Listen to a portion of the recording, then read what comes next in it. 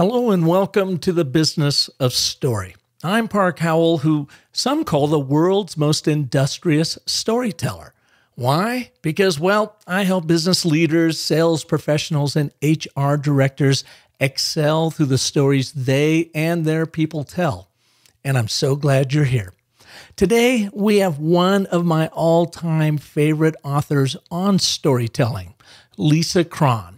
She's here to review her new and amazing book, Story or Die: How to Use Brain Science to Engage, Persuade, and Change Minds in Business and in Life. But first, our story marketing moment for you.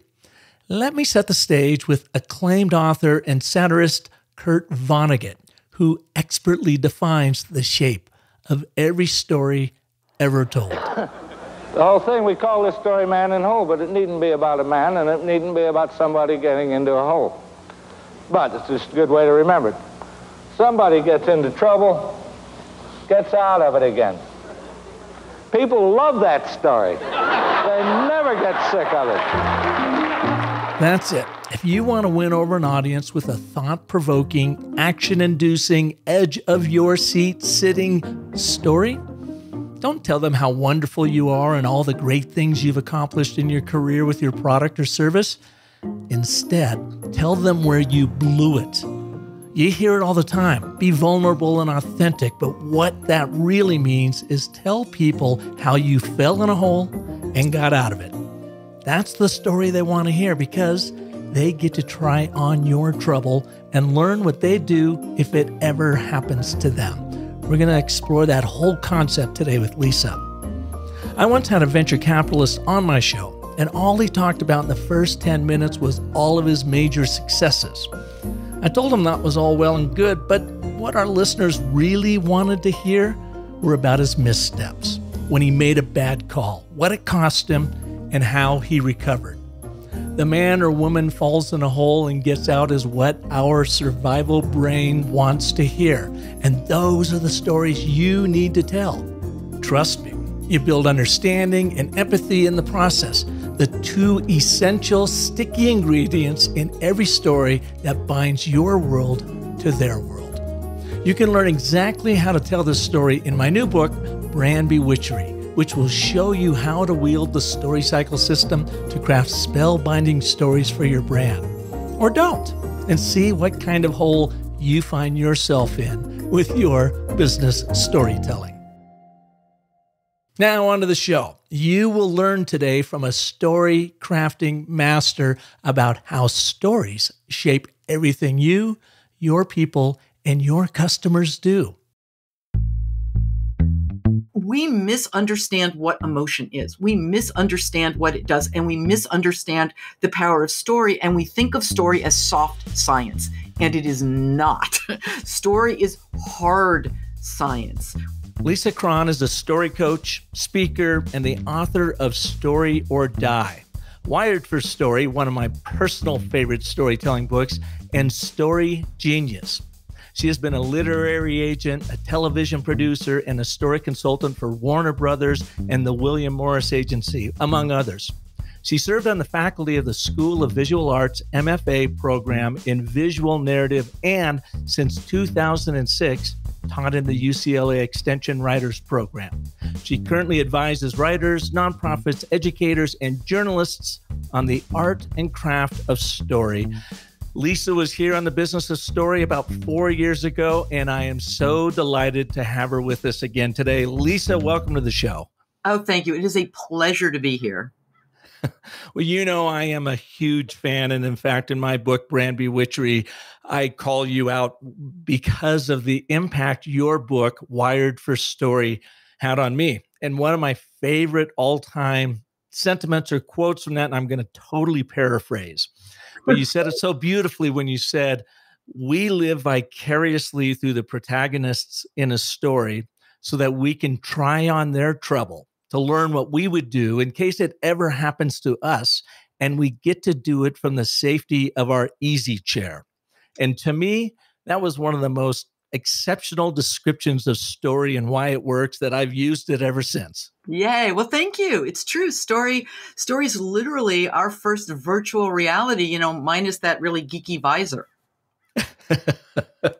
So you started, and correct me if I'm wrong here, as a story fiction writer. Is that right? I mean, well, let me just ask you to share your background with our audience. Sure.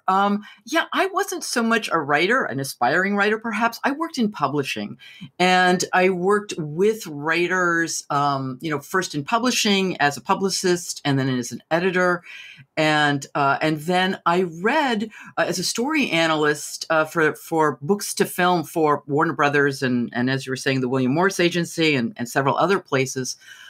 Really diving into analyzing what made a story. I read thousands of manuscripts, thousands. And what I discovered was that what people thought a story was and what people thought pulled you into a story turned out to be 100% wrong. That what really was pulling us in was something very, very, very different. And when I say pulling us into a story, I don't just mean a novel or screenplay or or a memoir. I mean, a tweet, something said around the water cooler, an ad, a pitch letter, anything. We are looking for something very different than what we've been taught. And that is what I then wanted to take out into the world. And that's what made me write Wired for Story, because it broke my heart that, as I'm very fond of saying in the writing world, everything you've been taught about writing and story is wrong. And I have a big mouth. So I wanted to go out there and say, and here's what it really is. And here's what is really pulling us in, as opposed to what we've been taught is pulling us in. And for me, very luckily at that time, neuroscience was really, I'm going to say coming online. I mean, the discoveries were coming really fast and furious. And it went from thinking, okay, this is kind of my theory, this is what I think, to wait, this is how we're literally wired. This is how we make sense of everything. Story is actually built into the architecture of our brain. And so that's what brought me to where I am now. And with this latest book, my goal was to take it beyond the writing world, which is the world that I have sort of lived and breathed in for more decades than I want to admit to being alive, frankly. Because it really is how we make sense of everything. And it really does, at a time now, I feel like the new book is way more timely than it was when I decided to write it, because I mean, the one thing that I think, regardless, what side of the divide you're on, the one thing that we can all agree on is that we've never lived in more polarized times, and really understanding how people make sense of things and why, something that I think we all are facing, every day, why it is that when you want to, engage someone or persuade them of something, or change their minds about anything, facts just don't work. In fact, I think most of us have noticed that when you try to give someone the facts to change their mind about something, not only doesn't it inform them in the way that we were hoping, but these days it tends to enrage them. Exactly. Let's go back for just a second. I'm intrigued by your story work when you were reading these thousands upon thousands of screenplays. And was it just this repetition of seeing this content and stories told from, many different people, many different angles, that you had this realization, or were you actually taught somewhere along the line of, they're getting it wrong, Lisa, and here's really what it should be? No, it was, it was me. No one teaches this still. Totally intuitive. 100, because the question was, I mean, here's the thing. It's one thing to read a book or watch a movie and think, that really didn't get me. And, with most of us, hopefully, if you're reading a book and you don't like it, you just stop, because why would you keep reading it? It's not like you're getting paid to read it, but I was getting paid. And it wasn't just enough to go, okay, yeah, this sucks. So nobody would ever read this. I had to say why. And what I noticed was that what was pulling me in, like I said, was the opposite of what we've been taught. I mean, the things that that people are taught is that what pulls you into any story is either, beautiful writing, which has literally nothing to do with what's pulling us in, or the plot. And that if you, can figure out a plot and then you write it really beautifully, you'll have a story. And that just absolutely couldn't be true. The plot, because the plots tended to be, anything that is quote unquote objectively dramatic is subjectively boring, because that's not what we come for. We don't come for what's happening on the outside. We come for how what's happening is affecting somebody internally, because we become, it's that, I love to call it like a Vulcan mind meld between, us and whoever the story's about, the protagonist. It really is. We are on that wavelength, and we are, again, it's biology. It is biology. That is the thing I'm trying to get out there more than anything else, because it isn't theory. It isn't soft science. It's literally biology and how we make sense of things. And when you're lost in a story, the same areas of your brain are lighting up that would light up if you were doing what that, main character is doing, even if it's the main character in a 2-line tweet. So to be clear about that is, you put in a story your protagonist on a journey, on a mission. There is a plot to it, and that plot is important. But what is more important is what's going on between their ears, what's happening inside, the transformation that is taking place. So that plot is just the vehicle for something bigger. And that's what you're saying that audiences want. 100%. The plot only has meaning based on how it's affecting the protagonist. I think the biggest thing, and the thing that I think that most people who teach story, like in the writing world, get wrong, is that story is not about an external change. Story is about an internal change. And that is especially true when you're using a story to change someone's mind about something. It's not about teaching them about something external. It's about changing how they see something internally, so that then they go out and hopefully hear your call to action. I mean, in other words, a story is about how, an unavoidable external problem forces somebody to change internally in order to solve that problem. That's what a story is actually about. And I'll tell you, if you have time for one sec, a really interesting study that I read recently by a guy named Stephen Brown out of McMaster University in Toronto, right outside of Toronto in Hamilton in Canada. And he wanted to see what it was, when we're pulled into a story, what first comes online? What are we looking for? What is the brain hungry for? So he did, right? I mean, experiments are always on college students, so they were all wired up in whatever way you get wired up to do an fMRI. And when I say, what people get lost in, when they get pulled into a story, he wasn't like wiring them up and then, reading them War and Peace or Lolita.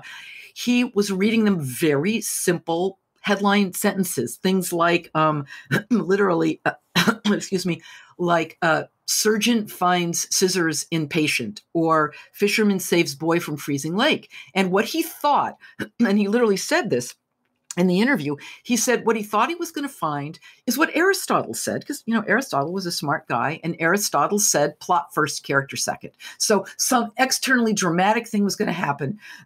Excuse me, hold on one second. Something external would happen. We'd be pulled into that, and then we'd look for the person.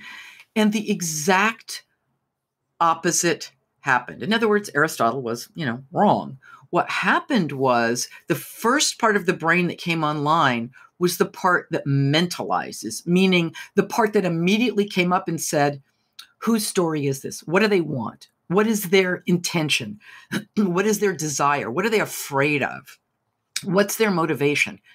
That is the first thing that we look for in a story. When people talk about story logic, they don't mean the external logic of the plot. They mean the internal subjective logic that the main character, the protagonist, is using to make sense of what's happening out there in the world. That's what I'm for.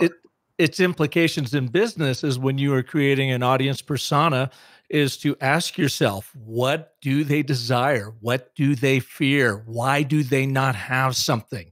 How does that impact them psychologically? And then how can you be there to help them get what they want on their journey, in their plot? But you have to first really understand what's going on between their ears.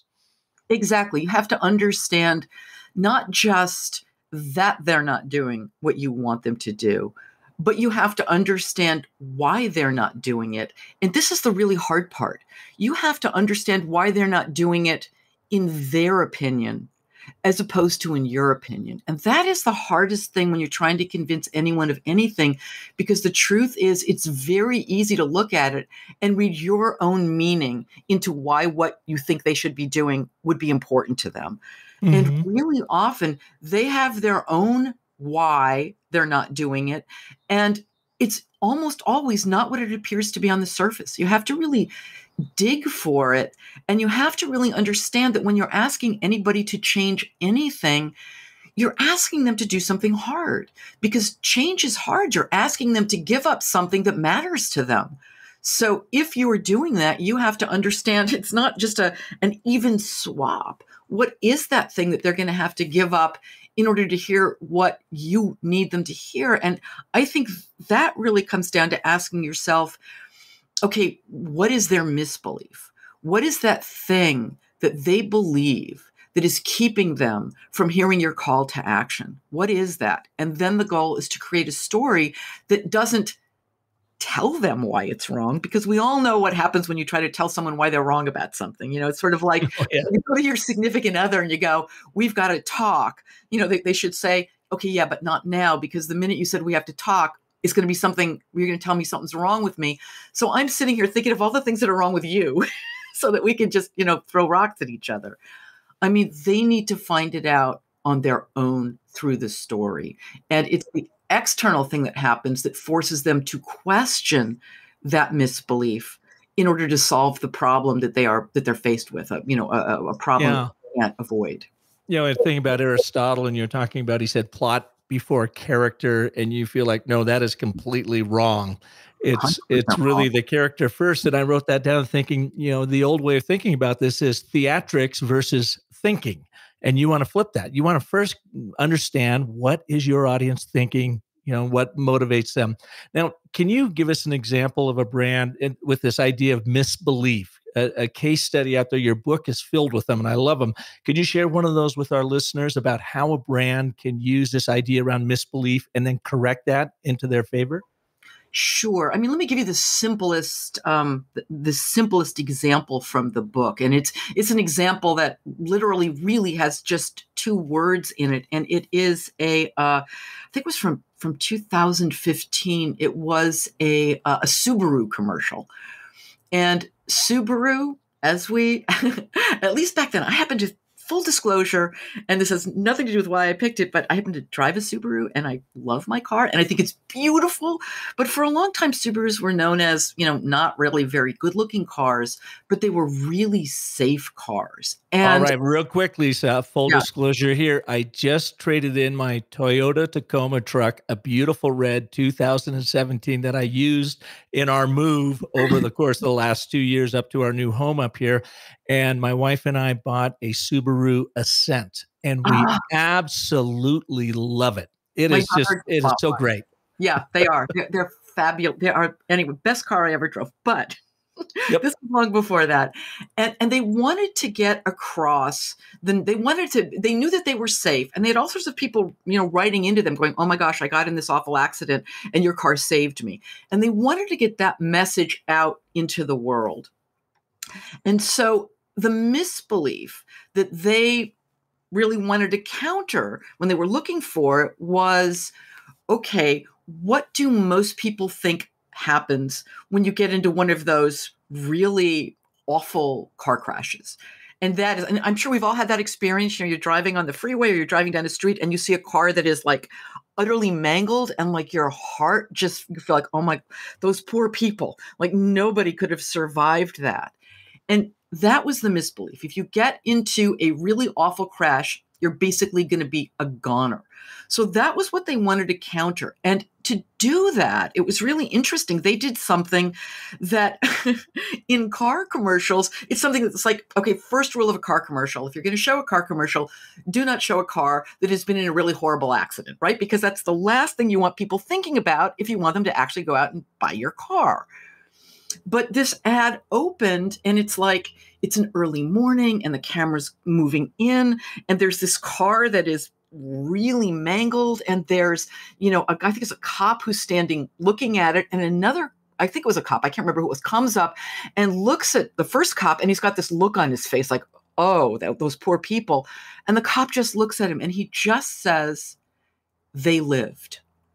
And it's like I can feel, even as I say it, like the hair on the back of my neck is standing up because it's so meaningful. And then that's repeated 3 times as then the tow truck driver, pulls into the junkyard with a car, and the junkyard, guy's got this look on his face like, oh God, those poor people. And he just says, they lived. And then it's repeated a 3rd time. And then finally the commercial ends with a family coming out of the house. It was a woman, a man, and 2 kids. And the guy just says, we lived thanks to our Subaru. And then they get into a brand new unmangled Subaru and drive off. And so that was a perfect, I thought, example of misbelief. If you get into an awful crash, you're inherently going to die. Truth, maybe not with a Subaru. Realization, wait a minute, I'm going to get a new car. Maybe that's the car I should get. And then transformation, where's where's the nearest Subaru dealer? So that would be a really simple example. And because they knew what the misbelief was, they had the courage to give us a commercial that, because I can't think of any other commercial that starts with a mangled, car commercial that starts with a mangled car, that is going to grab your attention because it's surprising. And that is, one of the first rules of any kind of a story. A story is about what happens when our expectations are not met. That is for that external part, the unavoidable problem. And that certainly would grab someone's attention because, like I said, we don't usually see car commercials that start with the car that they're trying to sell us squished. So Lisa, you talk about these 4 steps of misbelief, then deliver a truth, then a realization coming from that truth, and ultimately the transportation, which leads to the call to action and people move. It seems to me in this that really you are working around contradiction, that there has to be a problem to be solved to make it really work. So the misbelief is you get in a bad car wreck, you're a goner. All right. The contradiction is actually that's not true. Let us show you what the truth is. The realization is, aha, oh, yeah, good point. You've sold me on that transformation as you step into a Subaru dealership. Is that pretty much a structure for all stories, as basic as that can be? I think so. The key thing, yes, at the end of the day, there's a lot more to it, but absolutely positively, the key thing though, is that the character, meaning the person going through the story, has to be the one who comes to the realization at the end. Nobody can shame them. You don't want to tell them what the truth is. You want them to see it and realize it on their own, as opposed to somebody stepping up and going, let me explain to you why this misbelief isn't true. The minute you or even someone in the story is going to explain why something isn't true, now you've completely alienated the person whose mind you're trying to change. Now, immediately up's going to come all the reasons why they think you're wrong, because when you tell anybody they're wrong about anything, and again, this is biology. We often go, well, when I try to tell anybody anything, crazy Uncle Wally, who's going to come and tell you whatever you believe, that the opposite is true. And you think, when I try to give him the facts, he gets so angry. What's wrong with him? The truth is we all do that because we are wired to take in anything that contradicts what we already believe, because once we believe something, it becomes part of our self-identity, which also helps us identify with our tribe. It comes across as a personal insult. And that's biology. It's not because we decided it would. It's not because we're weak or self-centered or just, not smart enough. It literally lands like somebody said, put up your dukes. And in fact, when that happens, not only do we start to argue back, but blood rushes to our thighs just in case we got to, run out of there. It's biology. We're sort of wired to live in a world we don't live in anymore.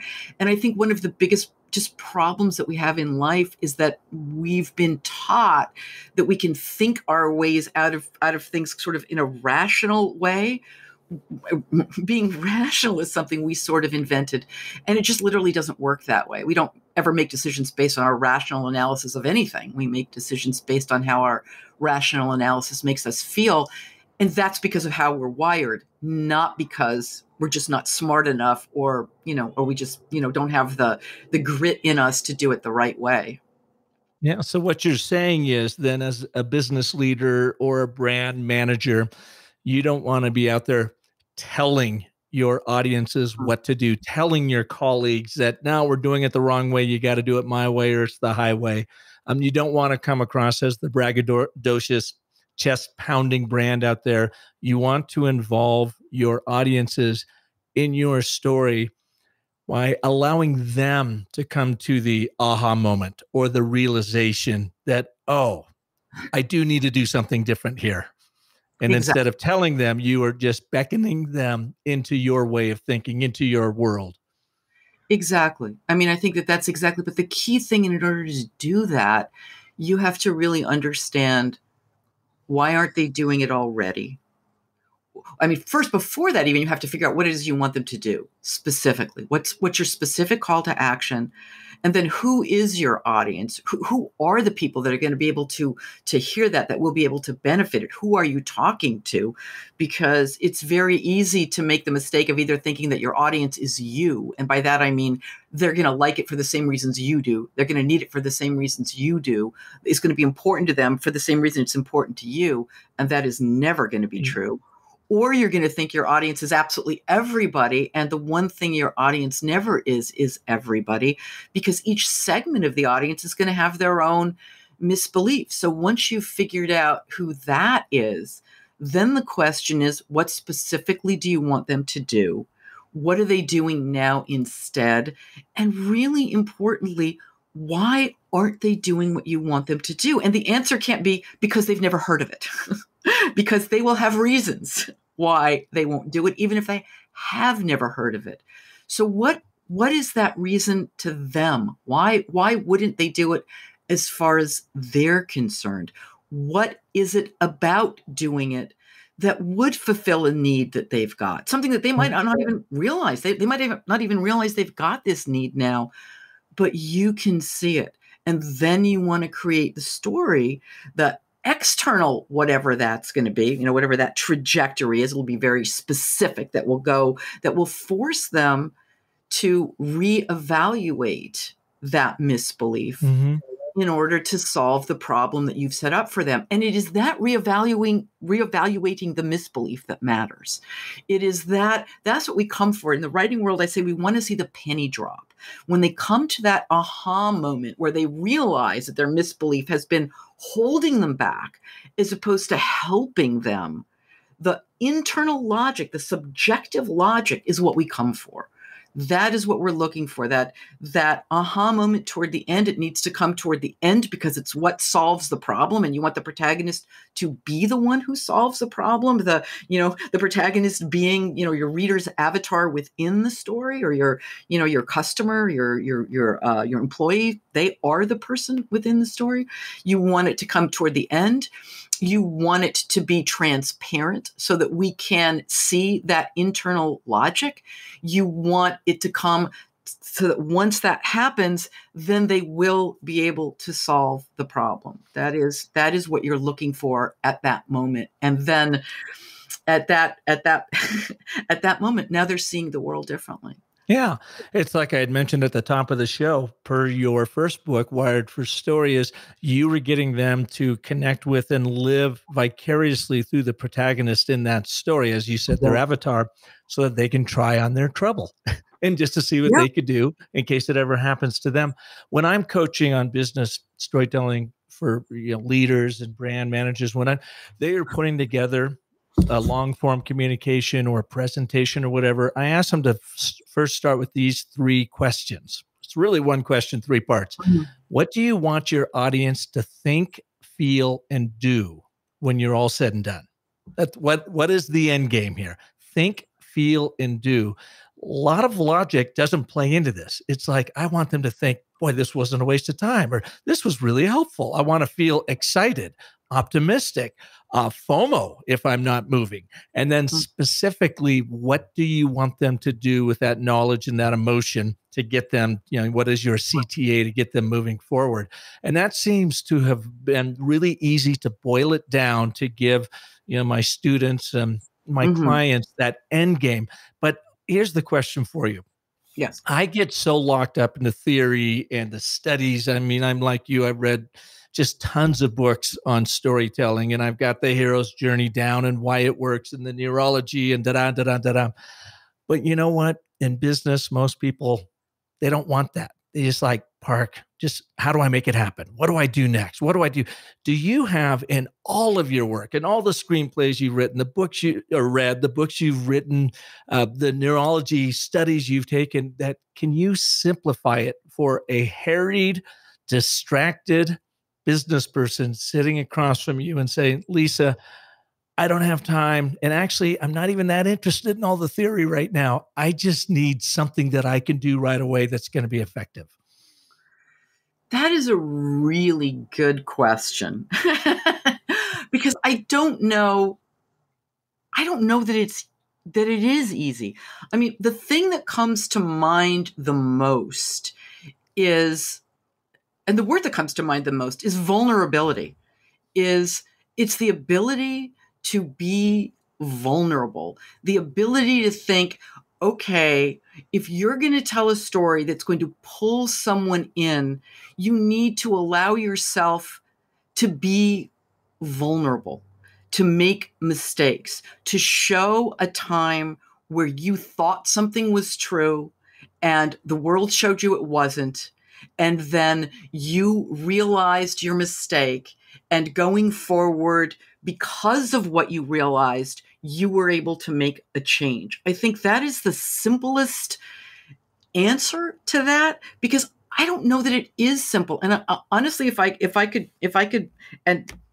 be really honest, I think that's the biggest problem with the world that we've got out there now, is that we think everything is going to be fast, and we think there's going to be a simple solution to everything. And if we can't do it quickly, it isn't worth doing. And I don't think that that's true. I think sitting with vulnerability and realizing this is going to take some time and I might get it wrong, but this is really important, makes a difference. I think the other thing, if I had to say one thing, thinking about it, because you're making me feel vulnerable right now, just letting you know, it's like I'm totally on the hot seat. I mean, I would really, really think, when you are trying to change someone's mind about something, and that's what we're talking about, right? We're talking about somebody's going to go in and they're going to convince somebody else of something else. I think the key thing, and this does go to vulnerability, is to really look at that person, bringing it down to a person, even if it's your whole audience, that person, someone who personifies that, maybe it is one person, and pull yourself out of your own mindset and really try to empathize with them and put yourself into their head and why they would benefit from what it is that you want them to do in their own opinion, not why you think it's good, but why would it matter to them? Even if you're talking about your sales team, right? Even if you're talking about employees where, they're there at your pleasure. You're paying them to do what you want them to do. But it means stepping out of yourself and going, well, why would this matter to them in their world? I honestly think that's the key. I have to say, one of the things I'm sort of most proud of with this book going out is I got a blurb from Seth Godin, and he called it the art of practical empathy, and that's what I think matters the most. If you can't empathize with the person whose mind you're trying to change about anything, it's just not going to work. It's just not going to work. That, to me, is the absolute key part of it. And that steps into the other thing that I think is the most important, not just when it comes to, business or changing someone's mind or origin stories or branding, which is really understanding. And I know that this does sort of come back to theory is the wrong word, but understanding our world, which is understanding the role that emotion plays in everything that we do, because it has been not only misunderstood, but it has been villainized to a place where it's looked at as the opposite of what it actually is. And I think that's what stands in our way. Because when you said those three things, it was what was thought, emotion, and action. Were those the three things? Yeah, basically think, feel, and do. Right, exactly. And here's the point. What emotion is emotion telegraphs meaning. We have emotion to let us know what we believe. We can't sit and figure things out to the nth degree. Emotion is once we believe something, it gets relegated down to what's called our cognitive unconscious. And then when something happens, we feel something that lets us know the thing that's happening, what that means to us. Emotion is not separate from meaning. Emotion is what literally lets us know what things mean. And here's an interesting thing. There is never a moment in any of our lives, any of us, when we are not feeling. Nothing happens to us. We don't think anything, read anything, experience anything when we are not experiencing a chorus of emotion, which is a chemical reaction that our brilliant brain and nervous system then immediately translates from feeling into emotion that lets us know what things mean to us. We never make up our minds based on our rational analysis of the situation. We make up our minds based on how that rational analysis makes us feel. That's what it means to be human. So really, thought and feeling, and I think that's exactly what you're saying, Park, are the same thing. What you want is you want to tie that feeling, and yes, it should be hopefully something not just optimistic, but something that makes a person feel like they are, and I hate using this phrase because it's so overused these days, but their most authentic self, to take out into the world. But then it's tied to what that call to action is. In other words, the meaning that your call to action has to that person evokes that very specific emotion. You're looking to tie those two things together. And that's exactly what an effective story does. And again, an effective story can be, can be two words, can be they lived. It does not have to be anything that is in any way, shape, or form long. So, Lisa, you had two really successful books out with Wired for Story and Story Genius. Why did you write Story or Die? I wrote Story or Die because I'll be honest with you. It took me a long time to decide to write it. It took me 4 years, it took me 4 years to really decide, yes, I'm going to do this. From when I had the idea and actually, had sort of sold the proposal up until when I decided to actually do it. And the reason that I was hesitant is because story can, as I think that we have seen writ large all over the world recently, can be used to take us really far in the wrong direction. Story is the most potent tool out there. We communicate through story every minute of every day. We are affected by stories every minute of every day, whether we know it or not. And I was sort of afraid of writing a book that would really emphasize that and really break it down, because the book is very prescriptive. It's different than I love your book, Park, by the way. I have to say. Thank you. My book is prescriptive in sort of we're both prescriptive. Mine is different than yours, but I think both really, end up with, I think we both went into writing these books with the same notion of there's a ton of theory out there, but how do you do it? How do you use it? Lisa, you had a profound impact on brand bewitchery in something else I took from Wired for Story, and it is that concept of you have to have a ball in play as quickly as possible. And when I first wrote brand bewitchery, 8 years ago now, before I had read your book, I realized that it was kind of boring and I didn't have balls in play. And so I rewrote the whole thing. I guess what it really did is it got my logical side down of how I was going to coach and teach this. And then when I rewrote it, I infused it with stories of actually, this happening in people's lives, how they use these concepts and whatever. but I always thought of you.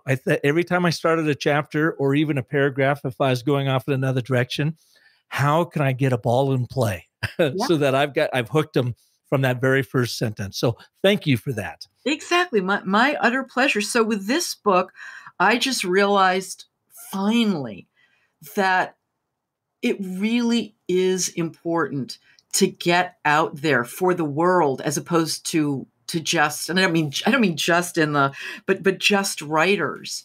It really, I think, is important that people understand the power of story because, again, we're being affected by stories every minute of every day, whether we know it or not. And mostly we don't. And the reason I do think that the theory and the science behind it is important is because we have been sold so much bunk. We have been sold so much bunk that I think so many myths and so many truths out there are so wrong, not just in the writing world, but in the world, that it really felt important to really, my goal, again, that's why I was so happy to get that, to hear it was, about the book is about the art of practical empathy, because we misunderstand what emotion is. We misunderstand what it does, and we misunderstand the power of story, and we think of story as soft science, and it is not.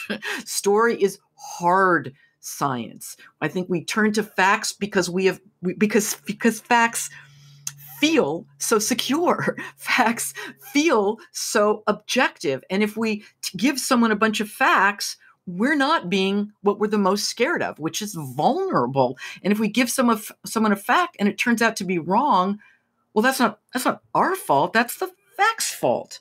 And it just doesn't work that way because, again, when you give people facts, it presupposes that they understand what that fact means to you. They understand what you want them to do with it. They understand how that fact is going to affect them in their lives, because we come to everything in our lives asking one question: how is that going to affect me in my life? Is it going to help me or is it going to hurt me? Is it going to get me closer to my goal or is it not?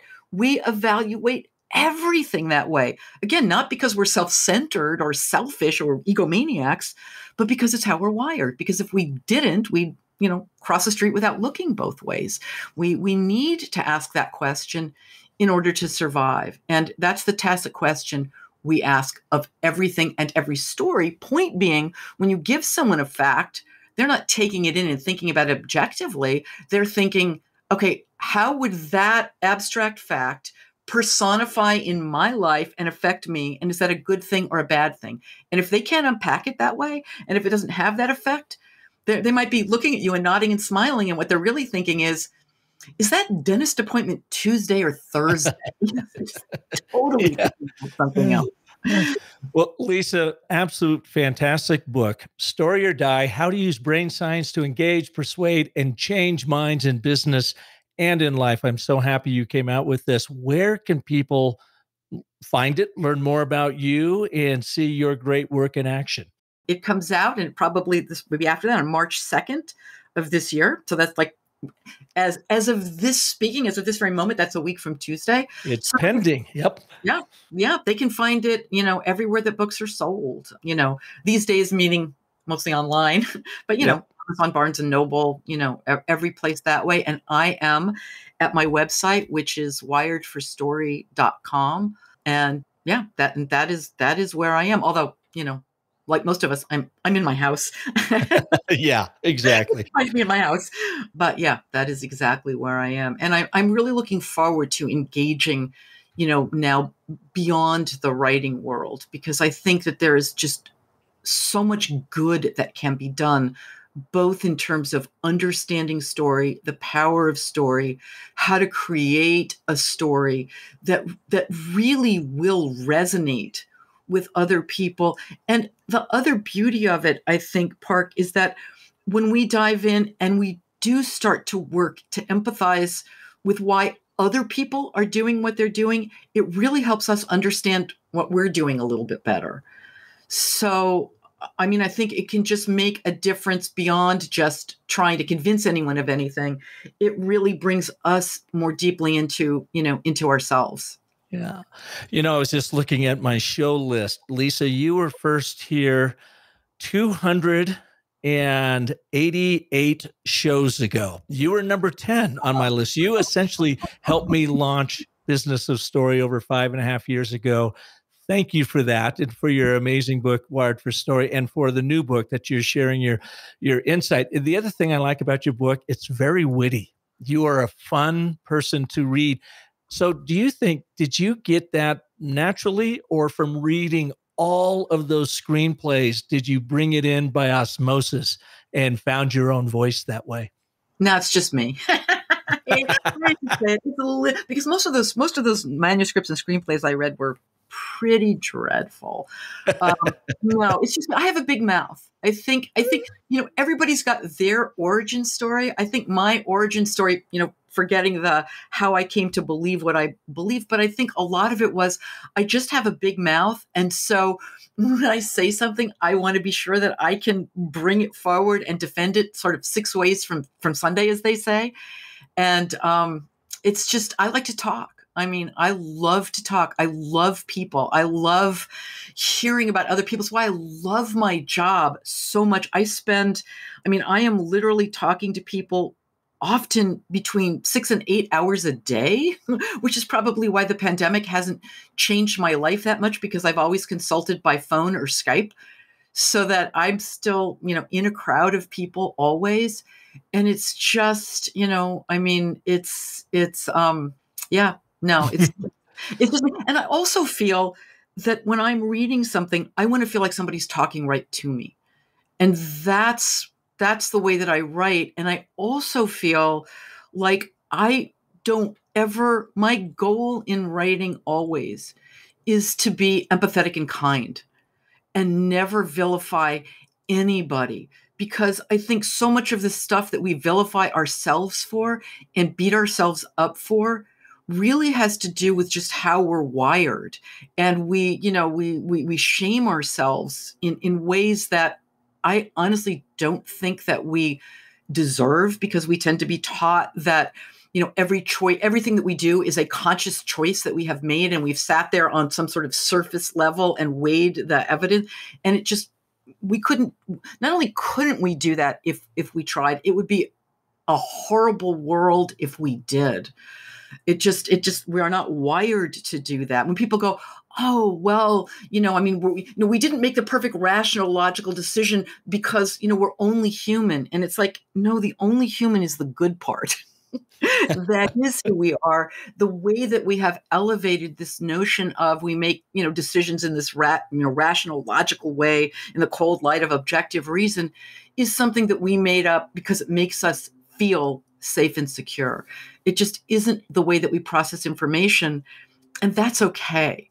And so that also is my goal, is to be sort of welcoming to everyone on that level, no matter what you believe, because we believe what we believe, because that's what life has taught us. And even when I was talking about misbeliefs, a misbelief is something that every single one of us has, probably more than one, is something that we learned very early in life and that we firmly believe is true, not because we're dumb or stupid or, or self-centered, but because our life taught us that it was true. And so it literally becomes part of the lens through which we see everything.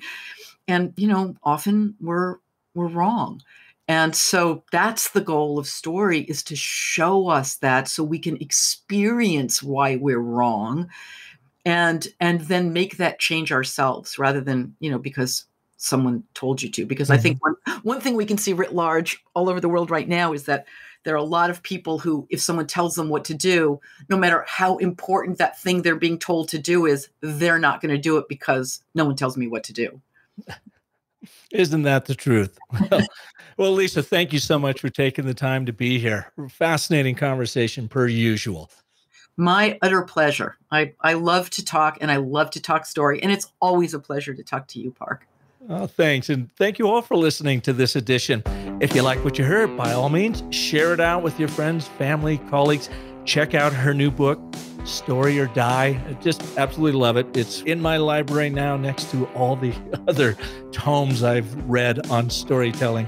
And if you think storytelling is hard, I want you to not think that anymore. I want you to follow her advice. Vulnerability, start there. Tell a story about when everything went sideways and what you learned in that process. And you will build such command of your audience because they will appreciate your honesty, your truthfulness about you don't always do everything exactly right, and they will live vicariously through you to get to try on your trouble so that they know what to do if it ever happens to them, and they will be eternally thankful for you as the storyteller sharing that particular story. If I can help you do that very thing, visit me over at businessofstory.com and be back here next Monday when we will have another story artist right here for you like Lisa. Until then, remember that the most potent story you'll ever tell is the story you tell yourself. So make it a great one. Thanks so much for listening.